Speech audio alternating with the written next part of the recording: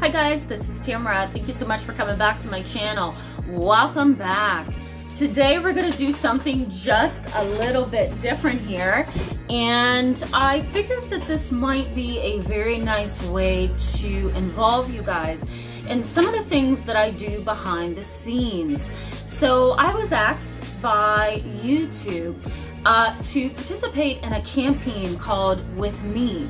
It's a campaign that YouTube is leading, and the campaign is there to allow creators, mental health professionals to put a video together about coping skills and the stress that we're currently dealing with in today's society. I think on this channel, I've talked a lot about stress. I've also talked a lot about coping skills and learning how to change your thoughts, feelings, and behaviors. And I will go ahead and post that video up in the cards section as we go along, so stick around for that because you might like that video. I give you some skills on how to manage your thoughts, feelings, and behaviors. But in today's video, I think I'm going to talk a little bit more about coping skills, and I want to talk about the stress response that we go through as human beings, but from a mental health perspective. My subscribers and followers, you guys are all well aware of that, but I think that for the rest of the YouTube community, #Withme, I think that it's going to be helpful to them as well. So let's go ahead and jump in. Thank you so much for coming back to my channel for those who are subscribed. And for those who are new, I encourage you to hit that subscribe button so you can stick around with us and be a part of our validating and growing community. I discuss a lot of topics on this channel. My specialization tends to be trauma. So let me introduce myself to you. I'll go there first. So my name is Tamara, and I'm an internationally licensed, board certified mental health professional. I work primarily with children's families and adults who are dealing with trauma in childhood. To find the best coping skill for you, I think it's best if I explain to you from a physiological perspective what is stress. Okay, and I'm going to make this very, very simplified because it can get really complicated, and terminology can get pretty intricate. So let's start with the brain.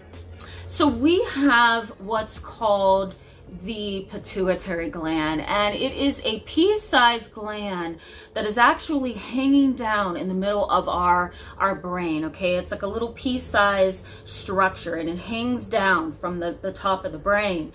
And that particular gland usually secretes a stress hormone known as cortisol. This stress hormone kickstarts a cascade of emotional reactions, physiological reactions, and psychological and neurological reactions that changes the chemistry and the responses of our body. Now, when the stress hormone cortisol is released through the body, usually there's a lot of different processes that happens in the brain, but to make this very simplified, our fight or flight mode is automatically kicked on. Now, there's two systems that you need to be aware of. One is the central nervous system, and two is the autonomic nervous system. Now, the central nervous system consists of only two things: the brain and the spinal cord. The brain and that little spinal cord that goes down the vertebrae of your back. That's the brain and the spinal cord. But then the other system, the autonomic nervous system, has control over all our automatic processes in our body, right? Our breathing, our blinking rate, you know, how our heart pumps, the different fluids that flow through our bodies. The autonomic nervous system controls those automatic processes, okay? Within the autonomic nervous system is two more systems. One, the sympathetic nervous system, and two, the parasympathetic nervous system. Now, the sympathetic nervous system is something that I regard as the gas pedal, okay? And you'll soon find out why. The other part of our fight or flight response, the parasympathetic nervous system, I regard as the brake, and you'll soon find out why. let's start with the gas pedal. So the gas pedal, the sympathetic nervous system, is the part of our system, our stress response, that speeds up everything in our body when we are faced with some kind of threat. And sometimes our sympathetic nervous system is triggered when there is no threat, like in PTSD. If you, for example, fought in a war, or you had a terrible car crash, or you were molested as a child, or you were raped, or you endured some other kind of major trauma, your brain plays tricks on you. And what happens is central nervous system dominance. Central nervous system dominance. And that's when the central nervous system becomes so dominant that it's hard for you to control your body's responses to whatever threat you think is around you. Whether that threat is present or not doesn't matter. It's how the brain is interpreting your reality and your environment. Okay, so the sympathetic nervous system is the gas pedal. Everything in your body speeds up based on what your brain determines is a threat to your safety and your survival.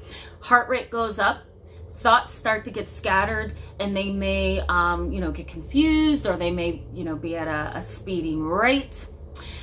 You also have sweating, heart palpitations. Other things in your body begin to shut down because you don't need it to survive, such as, hunger, right? So your stomach actually shuts down. You're no longer hungry at that point, okay? You don't have to urinate or go to the bathroom. That gets kind of like shut off as well by the stress response.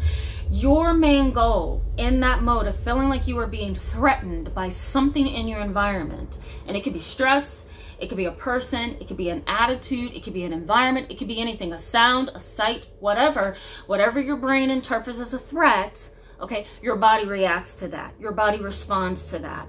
It doesn't need to eat, it doesn't need to sleep, it doesn't need to go to the bathroom, it needs to run, it needs to hide, it needs to protect itself.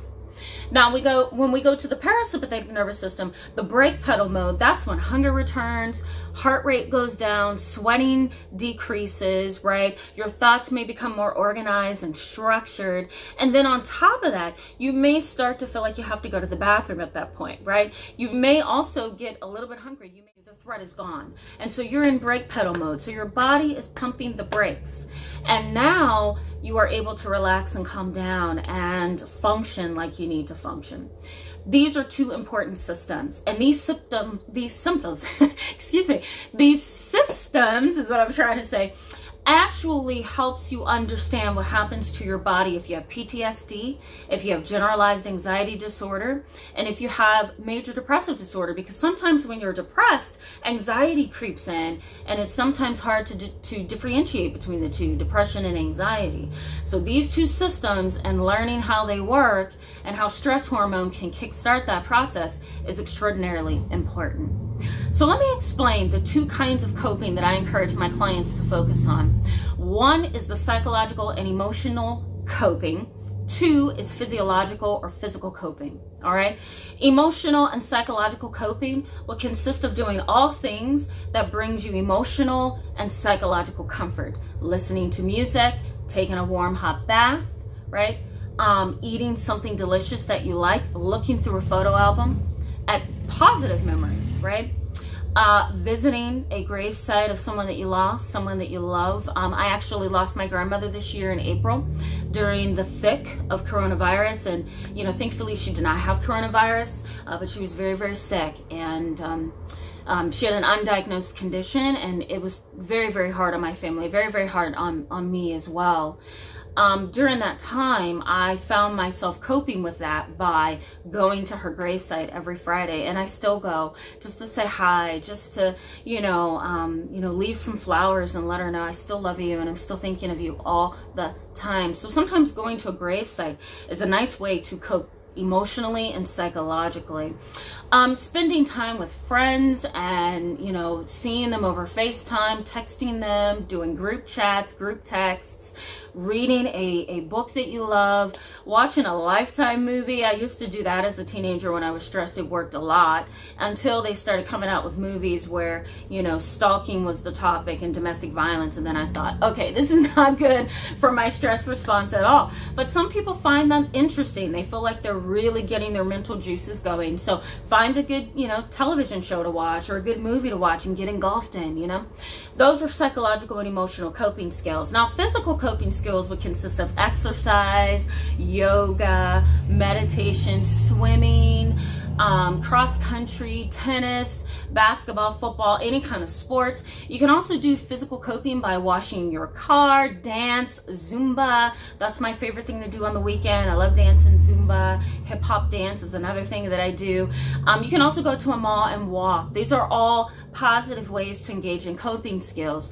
And don't just think that coping skills are things that make you feel good. They're actually creating long-term changes within the brain. So they're actually changing neurological structures in the brain. Every time you engage in a coping skill, you're creating a new awareness for your brain. You're saying to your brain, this works for me, brain. So this is what I need to do when my body feels like it is under a ton of stress, okay?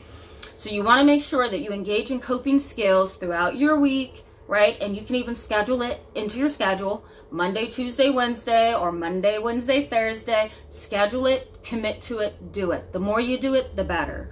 Even if you schedule it multiple times throughout the week, great, that's even better. You want to help your brain learn different ways to cope.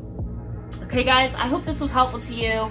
It's one of my briefer videos, but let me know in the comment section below if this could be helpful to you. Thank you so much for being with me today, guys, in this video. I encourage you to give it a thumbs up if it was helpful, and go ahead and hit that subscribe button so that you can stick around with us and be a part of our growing and validating community. If you're new to this channel, I welcome you to subscribe. All right, guys, I'll see you in the next video. Bye-bye.